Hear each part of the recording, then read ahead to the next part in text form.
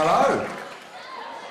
We having a good night? Yes! So this is the headline news, and the big story this week is the high-speed rail line that David Cameron has said this week that they must cut cost on it. It's called HS2.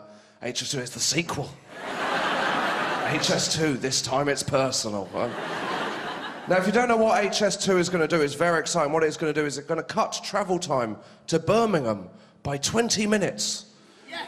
Yes, for a cost of £42.6 billion. Now, I'm not sure I want 20 minutes extra in Birmingham for free.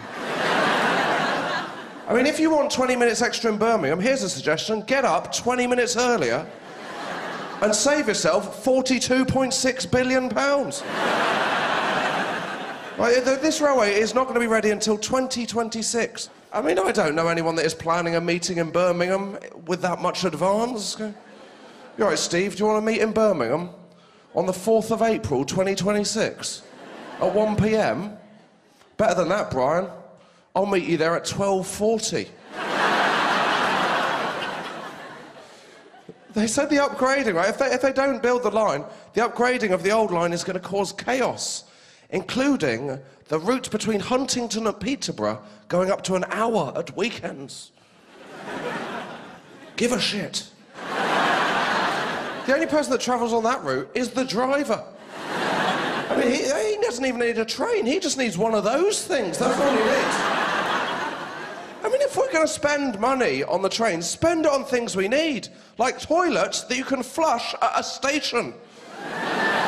Yeah, or an on-train magazine that isn't the shittest thing you have ever read in your life. Oh, the top 10 restaurants in Crewe.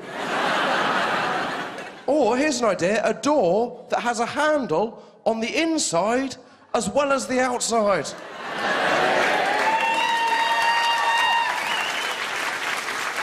Because I don't know if anyone's told the train companies that's not how doors work. The only other people that open doors like that are car thieves.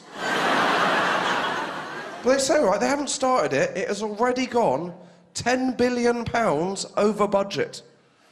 How is this? I mean, that is unacceptable. That's not just someone who's failed to carry the one. I mean, that is not acceptable. If your builder came back from B&Q and went, well, I've got the supplies, bit of an issue. I've gone £10 billion over budget. Do you want me to continue? Well, are you going to cut 20 seconds off my journey from the kitchen to the living room?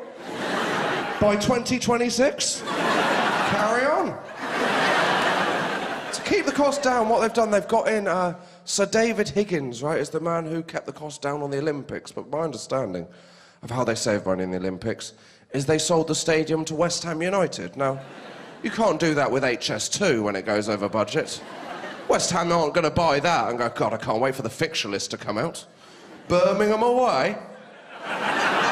Think I'll have a lie-in for 20 minutes that day?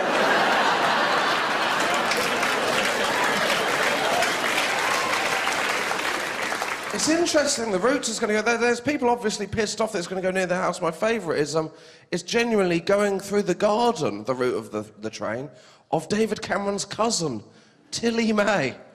Now that is a revenge hit, isn't it?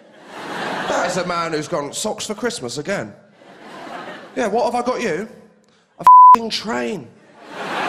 Through your patio, love. I like the idea that the whole route is just him settling scores. This is an artist's impression of Nick Clegg's garden in 2026.